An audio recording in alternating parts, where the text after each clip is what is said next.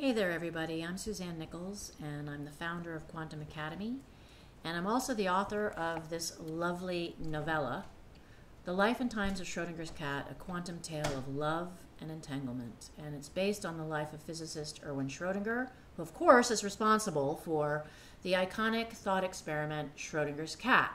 Much to the physicist's dismay, the cat is more popular and more well-known and more remembered than he is. So my book is told from the perspective of this cat and his adventures to find his creator, his identity, and ultimately a name.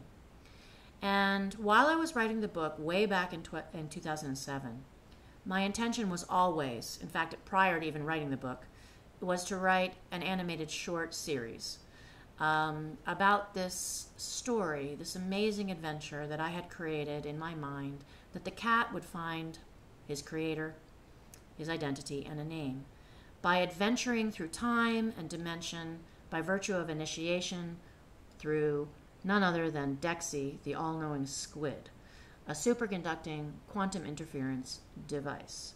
So back in 2019, I began the journey of creating the animated series and was blessed and honored to work with an Emmy award-winning animator, Ron Noble of Nobletown Studios, who won his Emmy for being director of animation for none other than Rugrats. And not knowing what he was getting himself into, he agreed to be a part of this project. 3 years later, in 2022, we finished a 12-minute animated pilot for a series, and in 2023, I entered many film festivals around the world, and we won many international awards and selections in that process.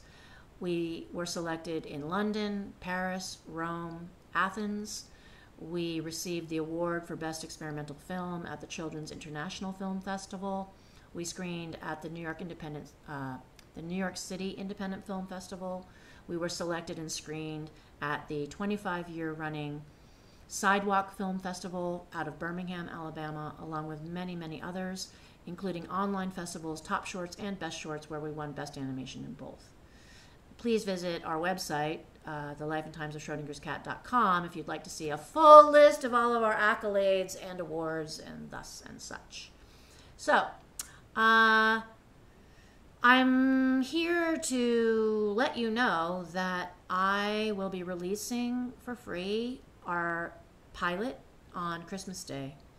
It's my gift to the world and to the future and to the children of this world, whom I think sorely need a source of inspiration and laughter and focusing on lofty thoughts and lofty knowledge that transcend so much of what we see in the world today. So, thereafter, I will be launching a Kickstarter campaign because a 12-minute animated pilot does not do justice to what's in this book. Really, frankly speaking, I think 10 parts would be sufficient, but I'll settle for going with episode 2 and 3 at this point. So that's what our Kickstarter campaign will be targeted for. Animation is very expensive, it turns out, which I didn't know, but now I do.